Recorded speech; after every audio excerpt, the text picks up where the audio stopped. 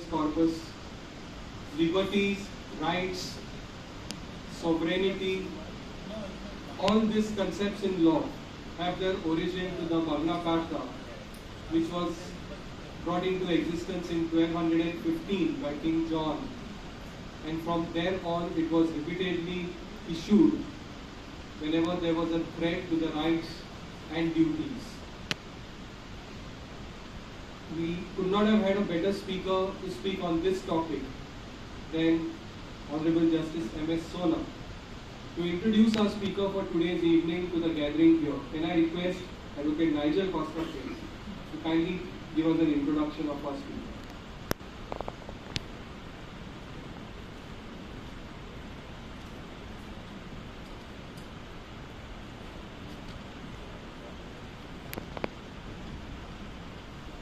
Good evening everyone and welcome to today's event organized by the Goa High Court Bar Association, which is a lecture on the Magna Carta by the Honorable Mr. Justice M.S. Sonak.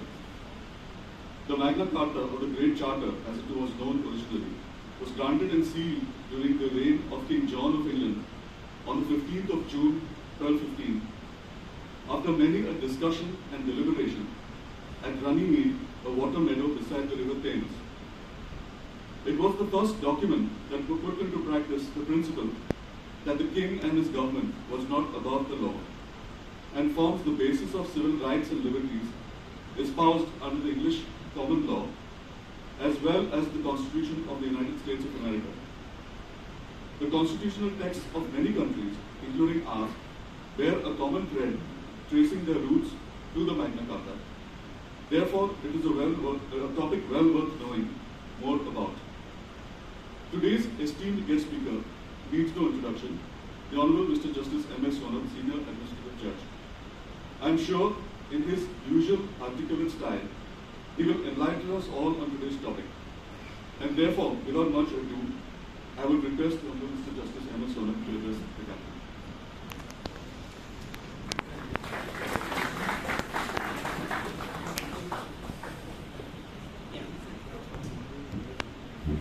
Justice Shinde and Justice Ladda, President Pereira, and my dear friends. 11th and 12th of August are days sandwiched between holidays of solid 5 days before and 5 days after. Nevertheless, thank you very much for being here. I genuinely appreciate this. Magna Carta Libertatum was sealed, mind you, not signed, on 15 June 1215 at Runnymede between London and Windsor. This is a royal charter issued by King John of the Plantagenet dynasty to buy perhaps peace with his barons that had risen in revolt. But as we shall see, Magna Carta is a significant part of the legal traditions in the United Kingdom and also in the entire world. Shakespeare says that some are born great, some achieve greatness, and some have greatness thrust upon them. The more that one reads about the history of Magna Carta, the more one would be convinced that Magna Carta was neither born great, nor did it achieve any greatness for its intrinsic worth or merit. But indeed, the last 8 centuries have heaped greatness upon it in ample measure. Magna Carta is an icon. It's a powerful symbol of struggle against tyranny and absolute power. Magna Carta is an harbinger, if not the foundation, of the hallowed concepts of due process, rule of law, parliamentary democracy, independence of judiciary that we sometimes tend to take as granted. Erwin Griswold, now this is the Magna Carta, it's in Latin. Erwin Griswold says that Magna Carta may not have been significant for what it was, rather for what it was made out to be. And over 100 years, in 1915, on the 700th anniversary of this great charter, William Stuart Piccoli said that the greatest constitutional value of Magna Carta is lame not in its construction, but in its misconstruction. Not what it really meant, but what the people thought it meant centuries later.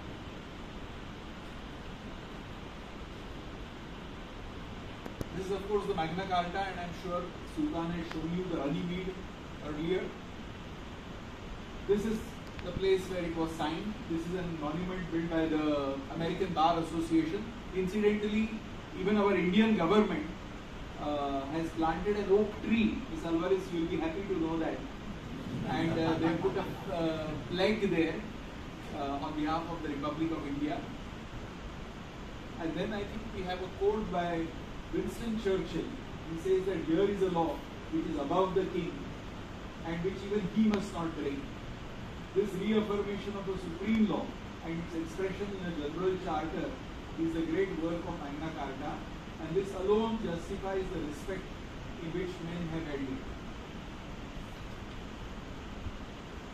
Now, to appreciate the setting in which the Magna Carta was sealed on 15th of June 2015 at Runnymede, we must adhere to the life and times of King John. Now, King John belonged to the Plantagenet dynasty that ruled England from 1154 to 1485. They provided 14 monarchs to England.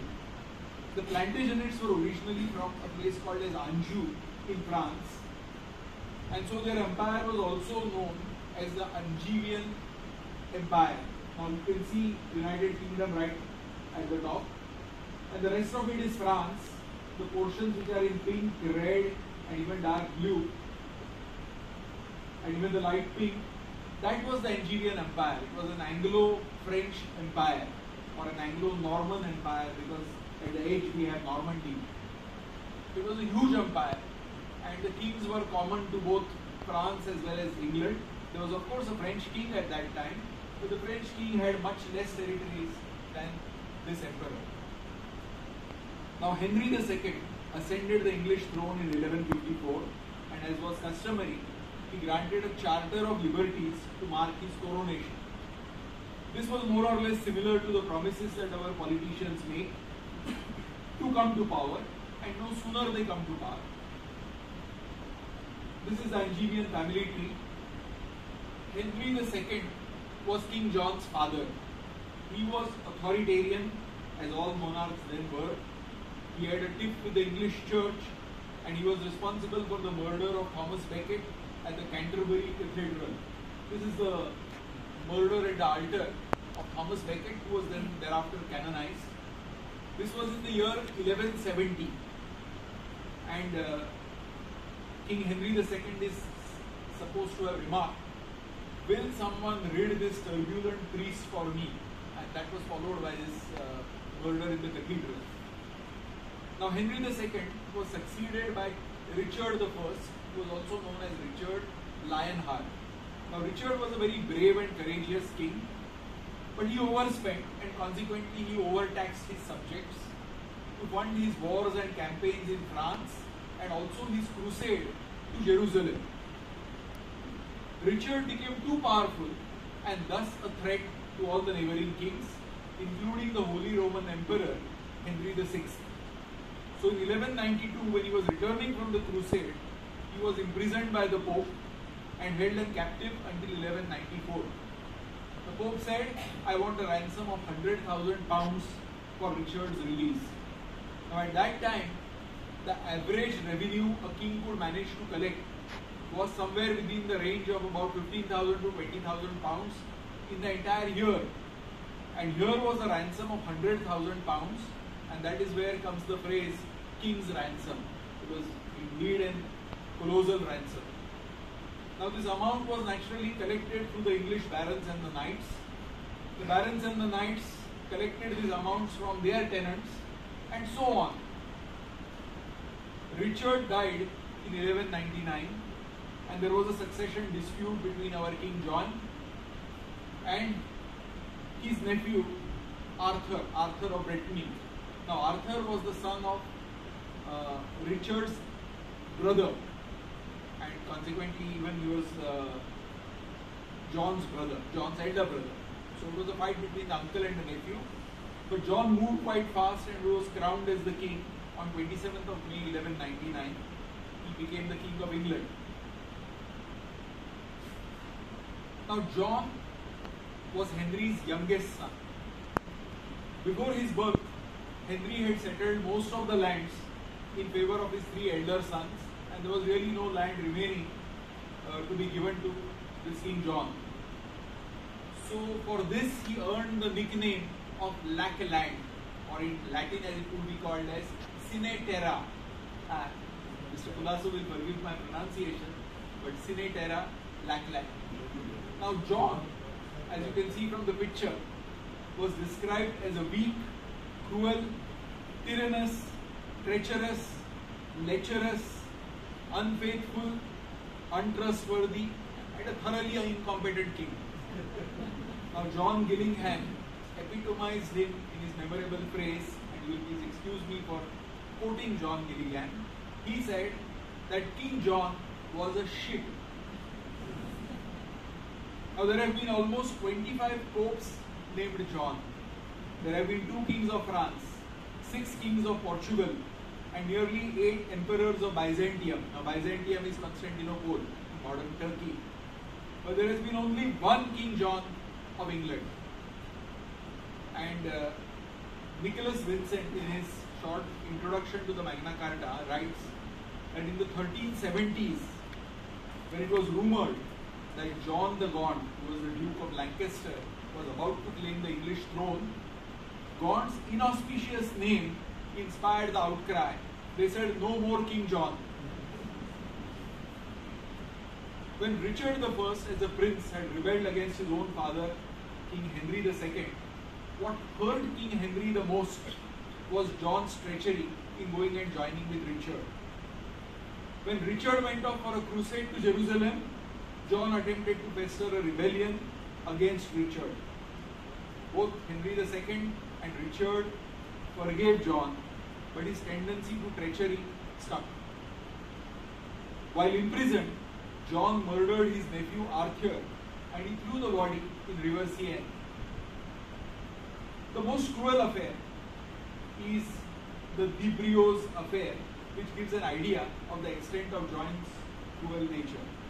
Now in 1208, King John fell off with Debrios' family. They were nobles, they were also barons, mainly because the erstwhile loyal family could not meet the king's outrageous financial demands.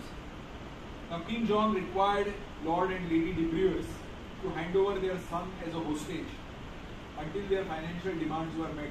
That's Lady Debrios and their young son. Now Lady Debrios refused, and quite indiscreetly she said that she would not trust her son's safety after what had happened to Prince Arthur. Now King John was enraged. The Lord managed to escape and flee. But Lady Debrios and her son were imprisoned in the Tower of London. I'm sure many of you have visited the Tower of London. That is where they were imprisoned. They were locked, and the key was literally thrown into the River Thames. Both of them were starved to death, and what a horrible death it was. After several months, when the cell was opened, they found both of them huddled against each other in a grotesque knot of death. That's where the phrase of knot of death comes. The lady had died insane in hunger, and her last earthly efforts were to try and eat her child's face. Now King John was also described as a debauch, a womanizer, more experienced in wantonness than in warfare. There was no serious problem those days about monarchs womanizing. Henry had 20 illegitimate children. But the kings would typically bed wives and daughters, those below the status of knights and barons. Here King John insisted on having the wives and daughters of the barons and the knights. This was not acceptable to the then nobility. King John was no good on the battlefield as well. In the year 1200, after he ascended the English throne, he agreed on certain unfavorable terms with King Philip Augustus of France, thereby weakening his position. All these French territories were virtually conceded, or his hold on them was considerably weakened, and that is why John also earned the nickname Soft Sword. Soft Sword. Now in 1202, John lost a large part of his Angevin empire to King Philip Augustus. Anjou, Maine, Touraine, Normandy, all of them fell to the French king. In fact, Normandy fell in 1204, and this was virtually the end of the Anglo-Norman Empire or the Anglo-French Empire. I'm just discussing this because this gives us an idea of the circumstances in which Magna Carta came to be forced upon King John. Now this was about the personal character of King John. Now let us look at what were his relations. Basically we will analyze what were his relations with the neighbors, what was his relation with the church, and what was his relation with his own barons and with the own English people. Now insofar as relation with the neighbors is concerned, King John had severe problems with the Welsh people, with the Scottish people.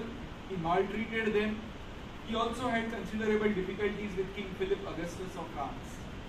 The spark was King John's insistence on marrying Isabella of Angoulême. Isabella was 12 years old and she was a beautiful heiress. Now this was not only a political alliance, but they say that John was virtually infatuated with her. John was already married, but he was prepared to divorce his first wife and get married to Isabella. But the problem was Isabella was already engaged to Herr Luciano, and the Lucianos were a very powerful clan.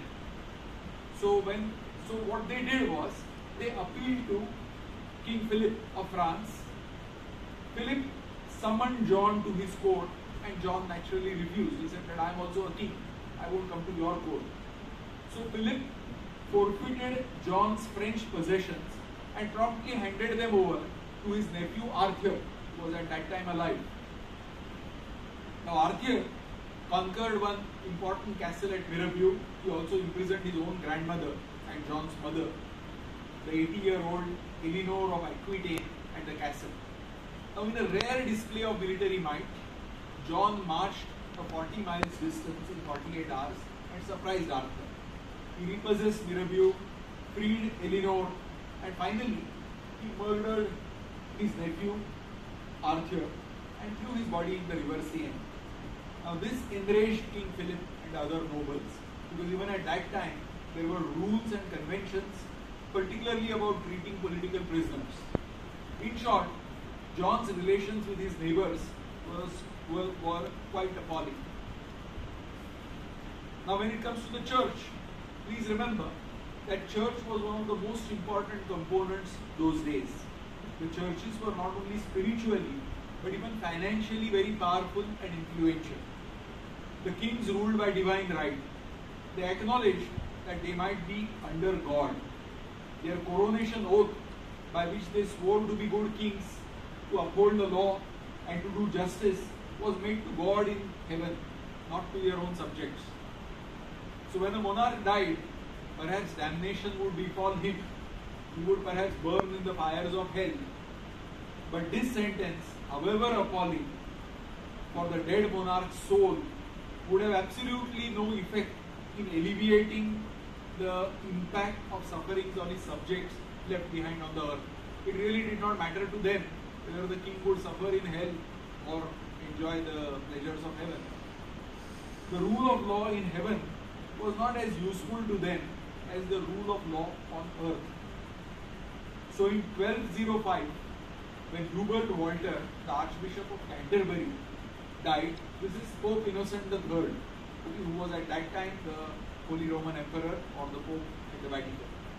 Now when in 1205 when Hubert Walter, the Archbishop of Canterbury, died, the issue of succession arose. Now the bishops of Canterbury naturally wanted a say. Canterbury was not only a cathedral, but it was also a monastery. So the monks also wanted a voice. In fact, they wanted John the Great to be the archbishop. Now King John, naturally as the monarch and the head of the church, wanted his appointee as the archbishop. So there was a huge dispute, and this dispute was referred for arbitration to Pope Innocent III. Now the Pope dumped all the three choices and he chose Stephen Langton, a theology professor based in Paris, as the Archbishop. Now the bishops and monks reluctantly agreed because this was the decision of the Pope, but King John flew into a rage. Incidentally, Stephen Langton is the person who is credited with rearranging the Bible. The Bible was earlier not in form of chapters or verses, but it is Stephen Langton who in the 13th century undertook this work, and that is how the Bible was rearranged into chapters. Now John refused to accept the Pope's verdict. He threw the monks out of the Canterbury Cathedral. He seized all their lands and the assets of the monastery. Now this was nothing but open confrontation with the Pope and the Church. So the Pope drew out his big guns. Now what were these big guns? First, the Pope issued what is known as the interdict. An interdict is something like a church going on strike. No religious services, except perhaps baptism, no weddings, no burials in consecrated ground, and most important, no church bells. The church bells were not allowed to ring. Now this went on for almost 6 years between 1208 and 1214. This is the Canterbury Cathedral, and that portion which you see, that is the portion they say was done up in the 13th century. So it is that old. The cathedral itself is very old, but that particular section was in the 13th century. So first big gun was the interdict. Secondly, the Pope excommunicated King John. Now excommunication meant that the Christians who could afford to could not deal with the king. So the bishops went out in exile in order to maintain their loyalty to the church. Now this was tremendous pressure on John. The most damning effect was on the people's psyche. The people began to wonder whether it was worthwhile to obey and be loyal to an excommunicated king. And they all expected that the Pope's next step would be to depose King John, because that is what popes had done in the past to errant kings. With the Pope's tacit support, Philip Augustus, the King of France, got an invasion fleet ready to invade England. So in the year 1214, King John did something very, very dramatic in English history. What did he do? In 1214, he surrendered to the Pope. And by way of surrender, first, of course, he accepted Stephen Langton as the Archbishop of Canterbury, which was all right. But second, he went to the extent of saying that I give my entire kingdom, entire England, entire Ireland to the Pope, and thereafter received these territories back as the Pope's vassal. So England and Ireland became a fiefdom of the Vatican as a result of John's action. With this dramatic move, the Pope was very happy and he became a supporter of King John. The Pope ordered Philip Augustus to back down. The excommunication was recalled. The interdict was rolled back. But since this was a decision from the High Command in Rome, the simmerings continued, though the expression of discontent was very dangerous. The clergy was not at all happy with this opportunistic King John. Now what about King John's relations with his own barons? King John, by excessive taxation, virtually looted his subjects to finance his wars to retain his Angevin empire. As a result, he lost his empire and also lost the sympathy of his own barons and of the peasants. In 1214, with the Pope on his side, King John made a last-ditch attempt to regain his lost empire. But King John suffered a resounding defeat at the hands of Philip Augustus in the famous Battle of Bombay in the north of France. In fact, right now, it is a part of Belgium, Flanders. Now, in ancient or in modern times, whenever an authoritarian regime suffers a military defeat, it becomes vulnerable to internal opposition. This is what happened to King John. He had failed on all fronts. He had lost a major battle. He had lost a major war. He had lost his empire. And therefore, he was now vulnerable in his own place. King John rode the barons too hard. He was defeated and ruined. He needed to pay about 50,000 pounds to Philip Augustus for a 5-year truce. He needed to pay his mercenary soldiers. Inflation was all-time high in England. In short, he desperately once again needed money from his subjects. Now in those days, how did the kings raise their money, or how did they raise their revenue? First was something known as feudal customs. This was because in theory, the king owned every single bit of land in his kingdom. The barons, the knights, held the lands and estates under the king. He was their overlord. So the first thing was, under feudal customs, these barons and knights were required to pay or to give aid to their sovereign. And what is this aid? Aid is the payment which they had to compulsorily make, presumably as a gift, at the time of marriage of the king's eldest daughter.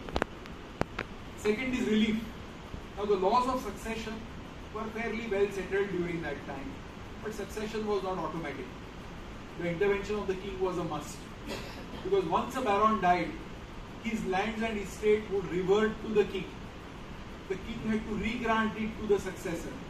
Now this came at a price. The successor had to pay, inverted comma, relief to the king. Scutage. Now what was this concept of scutage? There is a wonderful book. I have only read the reviews, but they say it's a wonderful book which explains this concept. But in short, the barons were duty bound to join the king when he went to war. They had to also supply armed men to fight the king's war. This rarely happened due to various reasons. The barons may not be fit enough to fight a war. They may not have the risk appetite. The supply of some weak and reluctant men were also useless to the king. Therefore, a system developed by which the baron would pay scutage or some kind of a shield money or a protection money to the king instead of himself joining the war or supplying men to fight the king's war. Now this was called as the scutage. Now you can imagine the number of wars that King John had. He would constantly insist on a scutage. He would constantly insist on aid, relief. Maybe aid was not constantly possible, but on relief, the people were virtually looted. Now the kings would also charge an excessive amount for grant of lands and titles. The king would impose fines and penalties for breach of forest laws. Now please remember that forests were not necessarily wooded areas, but they were areas under the special jurisdiction of the kings. They were also wooded areas, and we find a lot of mention about this in, of course, the fiction about the Sheriff of Nottinghamshire and his problems with Robin Hood. Robin Hood and Sheriff of Nottinghamshire episode took place precisely during the reign of King John. Now even justice at that time was not free. There were expenses at every step. Nevertheless, some of the kings established an efficient justice system, not because it was their duty to do so, but because it was the most profit-making system. There was profit to be made simply by even delaying justice. Now Queen Matilda's advice to Henry II, which has been recorded, was that it is better to delay justice and withhold judgment of a dispute if both parties could be persuaded to seek the king's friendship. So even friendship, mind you, was a commodity that could be bought and sold. Now all this exaction was not restricted only to the barons and the knights, because the barons and the knights in their turn behaved in the same manner with their tenants and with the peasants. So the tyranny percolated to the poorest of the peasants. The barons and knights were naturally not happy with all this. The tenants and peasants were also not at all happy. There was simmering discontent everywhere. So the situation was ripe for a revolt, and revolt they did. England erupted into a civil war. The rebels got lucky and they took over London. John's treasury and a significant cache of arms fell in their hands. Negotiations for peace began. The lawyers of the day had a field time. Runnymede was almost equidistant from London, where the rebels had held out, and the Windsor Castle, where King John was put. Drafts were exchanged and they were finalized. And finally, on 15th of June, 1215, in the presence of the barons, knights, and the peasants, King John sealed the Magna Carta. And that's the picture. That picture says that King John is shown as signing the Magna Carta, but the experts always point out that the kings would never sign, they would seal their documents. Now, most of the articles, now what is this Magna Carta all about? Magna Carta was simply a charter which was sealed by the king, in which he gave several assurances, he made several promises. He in fact agreed to behave himself. That is what is Magna Carta all about. It was not styled as the Magna Carta. Nobody called it as the Magna Carta. Nobody called it as Magna Carta, the Great Charter, or anything of that sort. It was more or less a charter similar to the charters which had been issued even in the past. Most of the clauses of the Magna Carta are specific to the times and issues which were then most relevant. Like for example, the charter fixes frequency of rates of aid, relief, and scutage. It says that, okay, if a baron has to succeed, £100. If a widow has to remarry, £25. So actually the rates were fixed in Magna Carta. In addition, this charter deals with debts, it deals with foreign mercenaries, because everybody was against the foreign mercenaries. There is a clause which says that foreign mercenaries should be expelled. It also deals with uniform weights and measures. It deals with fishing rights, it deals with forest laws, trading rights, fees, and so on. There is an interesting set of articles which I think may assume relevance in today's context. Articles 29 to 31 provide. Yes, I say it is interesting from this context. Some days ago, we had to experience saying that I am the police, I will need drink, but I will not pay. Now, Articles 29 to 31 of the Magna Carta read like this: that no constable, bailiff, or sheriff shall take anyone's corn, chattel, timber, horses, carts, unless they pay for them immediately in cash, or the seller agrees to postpone the payments. So the problems that we recently and allegedly faced at some Kalanwood bar were not quite unique. The prosecution, Mr. Bombay and Mr. Vaze, could rely on the Magna Carta. But the charter's survival and flourishing for the last over 800 years is because the charter is associated with certain provisions of general application that have profound impact on the development of the law at the march of the Western civilization. I say associated because not necessarily one might find precise provisions in the charter. Perhaps the barons on the soggy meadow at Runnymede may not even have dreamt of such a construction or interpretation of the charter. Please remember, it is the misconstruction that was more important. It is not what is actually said in the Magna Carta, but what it is supposed to have said, the interpretation. So Magna Carta is great, not because what it was, but because what it turned out to be, what it symbolizes, what it stands for. It is an icon, it is a symbol.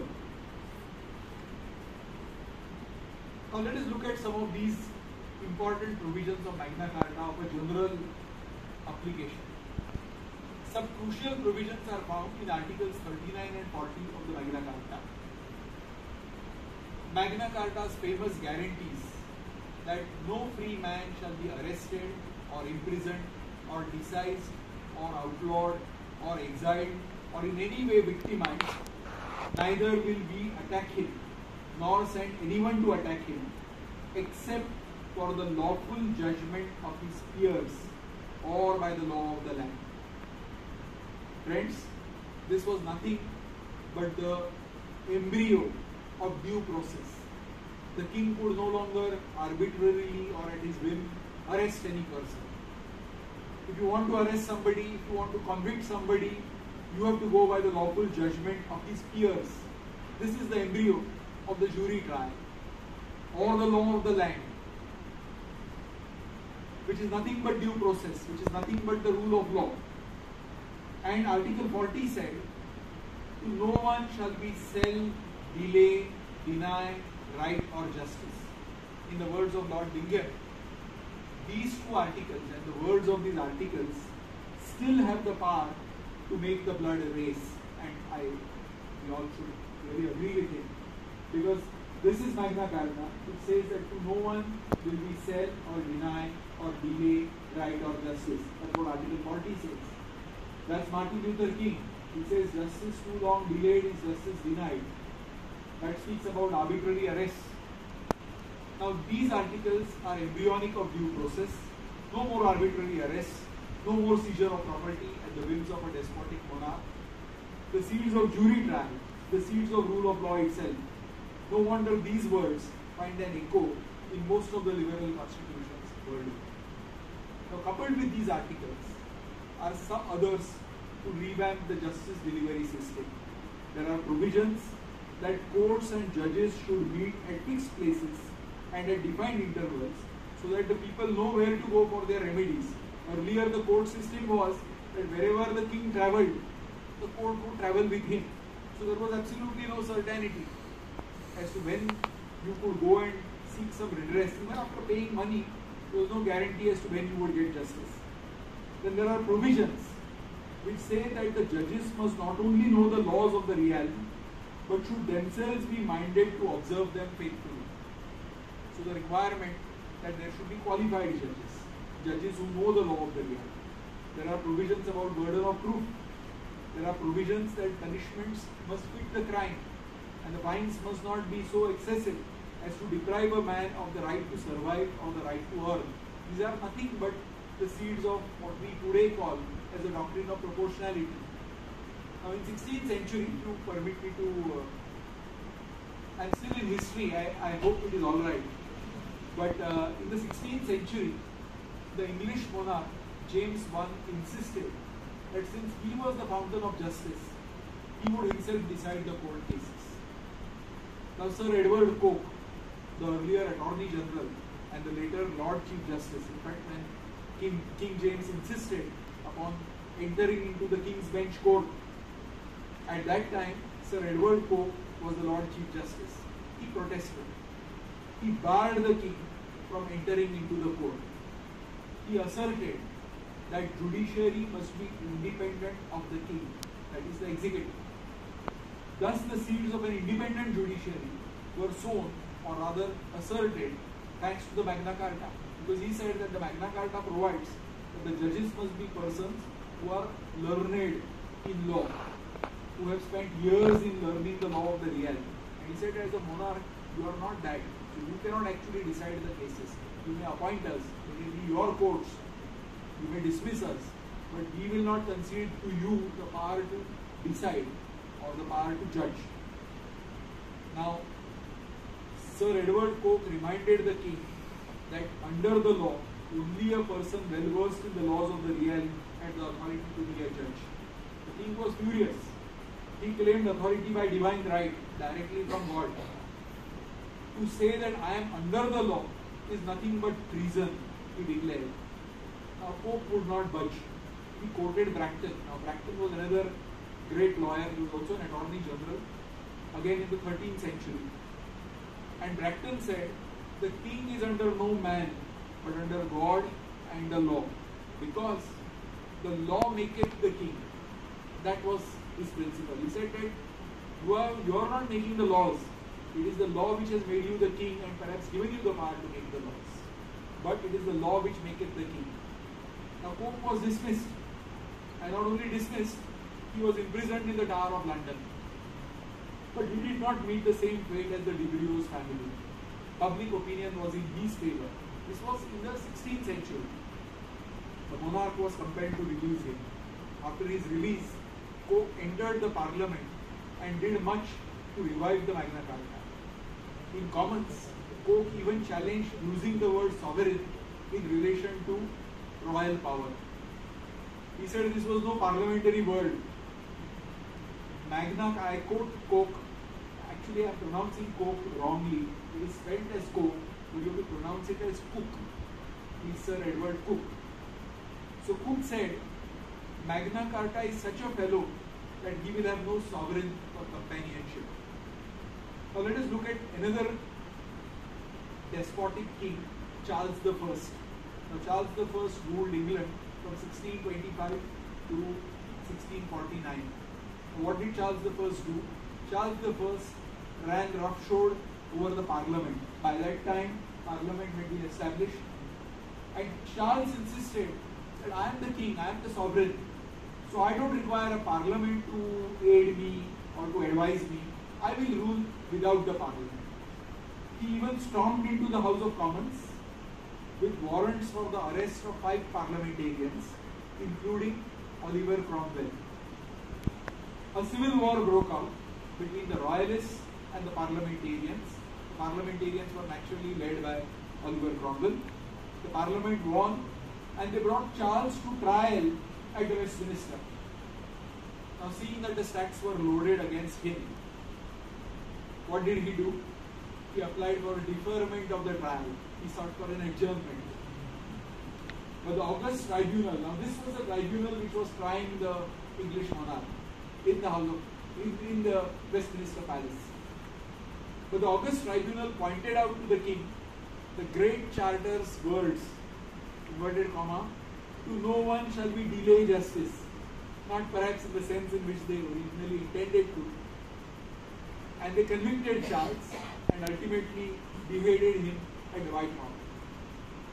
Now his conqueror, Oliver Cromwell, was also not a great respecter of civil liberties.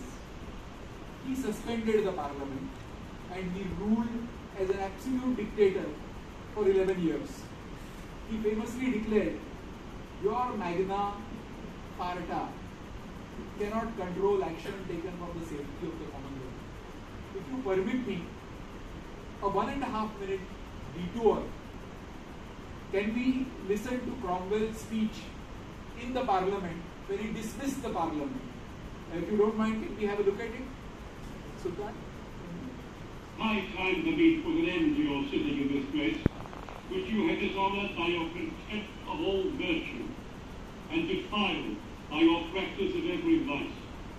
Ye are a factious crew, and enemies to all good government. Ye are a pack of mercenary wretches, and would, like Esau, sell your country for a mass of pottage, and, like Judas, betray your God for a few pieces of money. Is there a single virtue now remaining amongst you? Is there one vice you do not possess? Ye have no more religion than my thoughts. Gold is your God. Which of you have not bartered your conscience for bribes? Is there a man amongst you that has the least care for the good of the Commonwealth? Ye sordid prostitutes, have you not defiled this sacred place, and turned the Lord's temple into a den of thieves by your immoral principles and wicked practices? Ye are grown intolerably odious to the whole nation. You were deputed here by the people to get grievances redressed. You are yourselves gone. So, take away that shining bauble there and lock up the doors. In the name of God, go. So that is the speech with which he dismissed the parliament and ruled as a dictator for about 11 years. Ultimately, he was also felled. And parliamentary supremacy was restored. The principle of king or queen in the parliament came to stay. They invited, in fact, Charles's son-in-law and daughter to become the monarchs of England, but they made them sign what is known as the Bill of Rights. Several conditions as to how they should behave. And they say that even today, at the opening of the parliament, when the Queen comes to the Westminster Palace, there is they enact it even till today. The Queen comes and knocks at the door of House of Commons, and the Commons, led by their Speaker, open the door for a moment and then slam it at her face. So even till today, the monarch is not allowed an entry into the House of Commons. She can of course proceed to the House of Lords and then to the Common Westminster Hall, but she gains no entry in the House of Commons. But coming back to Magna Carta, the justice provisions in Articles 39 and 40 have survived till date. In fact, there are only 3 articles from the original Magna Carta which have survived to date, and 2 of them are Articles 39 and 40. The famous writ of habeas corpus evolved from these articles. What is the use of granting such a precious right but without any remedy? That is how the writ of habeas corpus evolved. The writ of habeas corpus is what guards these 2 articles. Then we come to another aspect of the Magna Carta, which is contained in Articles 12, 14 and 15. Now this addresses the issue of taxation or exactions by the king. As we have seen, the people were extremely fed up of continuous tutelage, continuous relief, continuous aid. So some provisions were specifically made to fix the rates of these taxes and the frequency at which they could be collected. But these articles also laid down a fundamental principle that became a war cry for the American War of Independence. Now these articles provide that except in 3 named circumstances, only 3 named circumstances. First is to raise a ransom for the king's person. So if the king himself is held as an hostage, then the king can obviously raise taxes. Second is towards the knighting of the king's firstborn son. They said, okay, allowed. And for the first marriage of the king's firstborn daughter.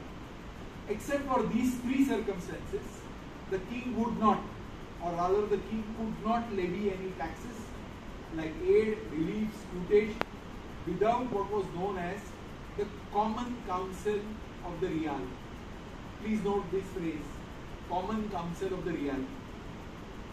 Now one of these articles says that what is this Common Council of the Real? They said that the Common Council of the Real was to be sought by summoning an assembly of archbishops, bishops, barons, knights and all those persons who held land directly from the king. And the article provides that all these persons have to be given a 40-day notice. The notice has to state the purpose why they are being assembled. And it is only if this assembly, if this Common Council of the Real agrees for any additional taxation or any additional financial demands, would the king levy them. Now this assembly is nothing but embryonic parliament. Even today in England, Lady Hale, who was the Chief Justice of the UK Supreme Court, has said that even today her blood races when she receives a summons to attend the House of Lords. Because even today that summons has a 40 days duration. Even today the form is the same ancient form which they employed during the 13th and 14th century. Now this is the assembly which was the seal for the eventual assemblage of the people's representatives, the parliament. Even today, as I said, the MPs are similarly summoned. Thus, Magna Carta is important because perhaps limits were imposed on the monarch's power of taxation for the first time. For the first time, the people or the people's representatives were consulted before any taxes were imposed. And that is where comes the phrase of no taxation without representation. When England imposed taxes on American colonists, they rebelled. They said no taxation without representation. And they demanded and secured independence since representation was impossible. The Magna Carta was their icon. Now Donnellys, the 2 Donnellys and their son, have designed and sculpted the bronze door at the entrance to the US Supreme Court. This door has 8 brass reliefs illustrating the significant events in the evolution of justice in the Western tradition. For example, one of the reliefs at the end there, you can see Magna Carta written. So one of the reliefs depicts King John sealing Magna Carta. Another depicts England's Lord Chief Justice Cook barring King James from entering the King's Court, making the court by law independent of the executive branch of the government. So this is the importance of Magna Carta. This is the importance of Lord Cook's symbolical action of saying that King James I, you cannot enter the court, because the Magna Carta says that you are, unless you are well read in law, you cannot be a judge.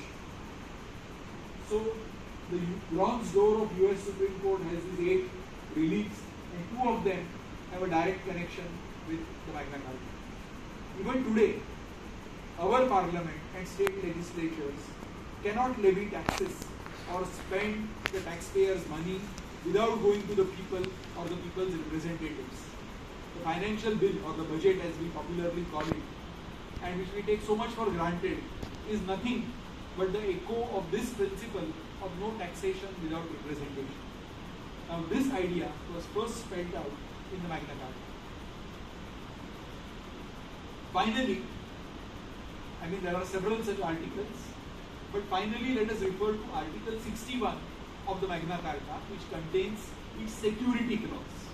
So what does this article say? It says that if John were to transgress against any of the provisions of these articles, then a panel of 25 specially elected barons was given the authority to restrain and distress the king in all ways possible, by taking his castles, his lands, his possessions, or in any other way, except perhaps touching his person and the person of his queen and children.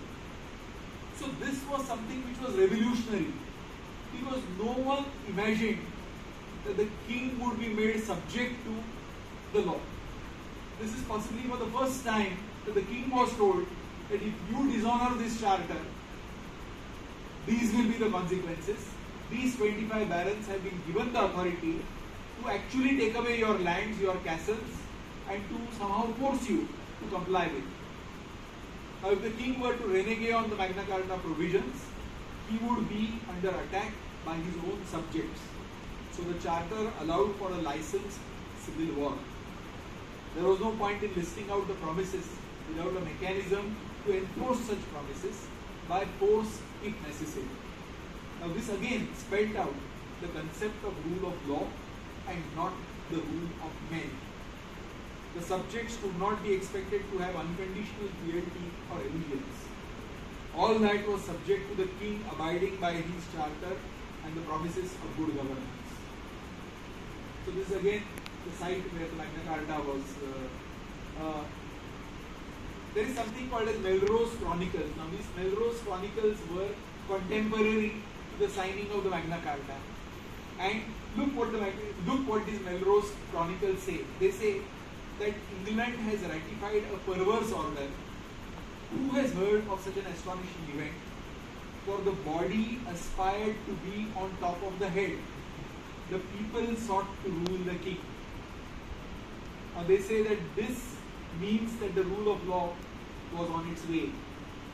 It is for the first time that the people said that yes, we are sovereign. We can rule the king. If the king does not follow the law, then we can take action against the king. So this was the comment in the Melrose Chronicles. So Magna Carta throws up 2 simple but profound ideas. First was that the English barons could conceive themselves as a community of the realm. Please imagine, that was a state where every baron felt that he was the monarch of all the land that he personally surveyed. But Magna Carta brought about a concept whereby he could think of collective rights rather than rights as an individual. The second was that the king was still the man who made the law, but now he had to obey the law as well. Friends, they say that the difference between a prince and a tyrant is that while both make and enforce laws, the prince subjects himself to the law. Now, Baroness Hale explains that rule of law is not a one-way traffic. The law which only the governed have to obey. The governors have to obey it too. But what happened after all this? The aftermath, so to say. King John sealed the Magna Carta on 15th of June 1215. It was intended for peace, but it provoked war. It was legally valid for not more than 3 months. and its terms were never properly executed even during that 3-month period. In mid-July, King John complained about this charter that was extracted from him under coercion straight to Pope Innocent III. On 24th of August 1215, the Pope annulled the charter. He said this was null and void. This is absurd, he said, that the king has to listen to the people. Absolutely unheard, is null and void. The papal bull, because the Pope could speak through his papal bulls, the papal bull reached England only in September of 1215, and soon after that, a war broke out and the hostilities resumed. Incidentally, at Old Goa, we have what is known as the House of Bull. And when I made inquiries as to what this was, it is quite near to the Viceroy's Ark as one proceeds to the churches. So they say that the papal bulls that would be received from the Vatican were lodged there. And I was told that such papal bulls are still available with our archives. But if they are indeed available, then I think that is something that needs to be preserved for the sake of history. Now, the war broke out. Within hardly 3 months from the execution of the Magna Carta, John renegated. John was not faring poorly in the war. In fact, this time he was succeeding. However, London being with the barons was a significant handicap. On 12th of October, hardly a few months after the signing of the Magna Carta, sorry, not a few months, this was a year later, on 12th of October 1216, when John's entourage was crossing a low-lying wetland at a place called as Wash, a gush of water took away his treasures, clothes and provisions. This was a significant loss at a crucial junction.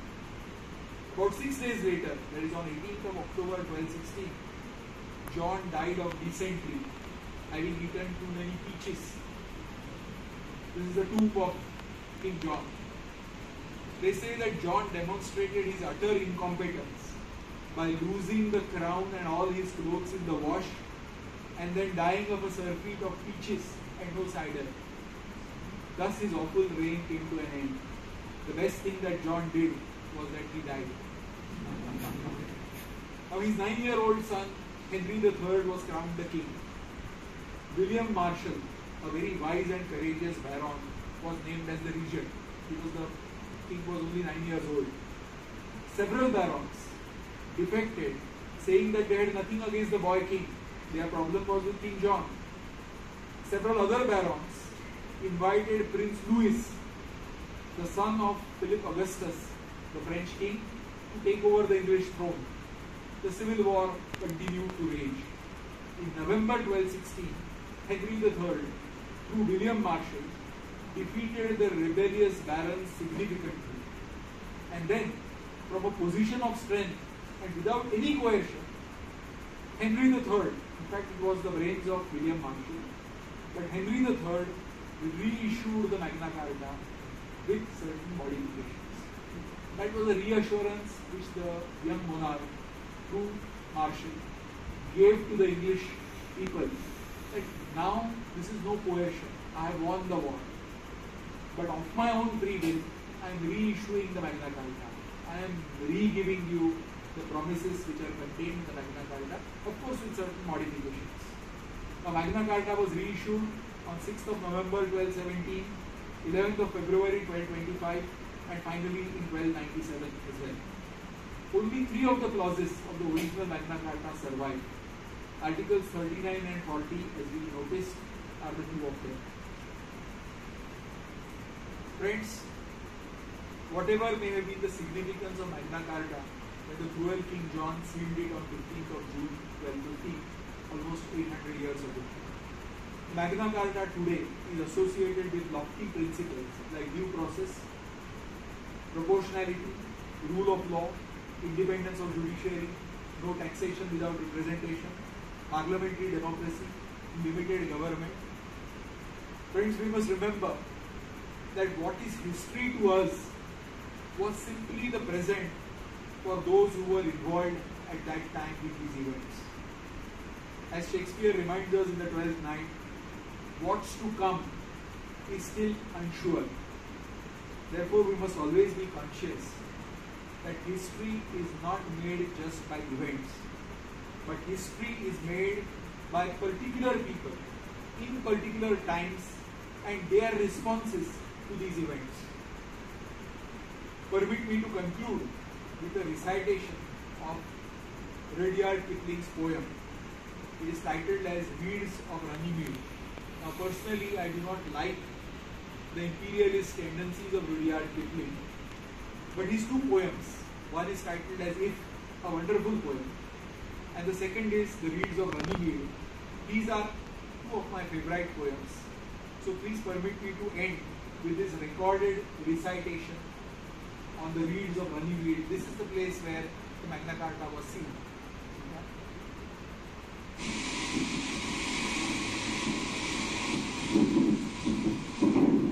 At Runnymede, what say the reeds at Runnymede? The listen reeds that give and take, that bend so far but never break. They keep the sleepy Thames awake with tales of John at Runnymede. At Runnymede, oh hear the reeds at Runnymede. You mustn't sell, delay, deny a freeman's right for liberty. It wakes the stubborn English free. We saw 'em roused at Runnymede. When through our ranks the barons came, with little thoughts of praise or blame, but resolute to play the game, they lumbered up to Runnymede, and there they launched in solid line the first attack on right divine, the Kirk's uncompromising sign. They settled John at Runnymede. At Runnymede, your rights were won at Runnymede. No free man shall be fined or bound, or dispossessed of freehold ground, except by lawful judgment found, and passed upon him by his peers. Forget not, after all these years, the charter signed at Runnymede. And still, when mob or monarch lays too rude a hand on English ways, the whisper waits, the shudder plays across the weeds at Runnymede. And Thames, that knows the moods of kings, and crowds, and priests, and such like things, rolls deep and dreadful as he brings their warning down from Runnymede. So dear friends, thank you very much for all your patience and understanding. Thank you very much and Jai Hind. His involved and his address to us is always filled with wit, humor, knowledge, and that is what we experience today. It was a fantastic rendition of the Magna Carta today, taking us back into history, the origin of the Magna Carta, to its relevance in the present times. The association is indeed grateful to you, sir, and indebted to you for giving us your valuable time today and presenting to us this aspect of Magna Carta, which perhaps none of us had experienced it in our law colleges or probably in our reading. The audio visual that you presented to us was something which we will take back as a real memory. Thank you, sir, for your time and for coming here and addressing us all. We also thank Honorable Justice Shinde, Justice Ladda, all the senior advocates, senior members of the bar, and my fellow colleagues who have taken the time out to be present here and attend this keynote address by Justice Sonak. Thank you for your time, and we look forward to having you more in the events to come. We will have such more events in the coming months too, and interesting speakers are lined up ahead. Thank you one and all for your time this evening, and see you soon again in the next month for yet another interesting talk by another speaker. Thank you one and all. Have a great day.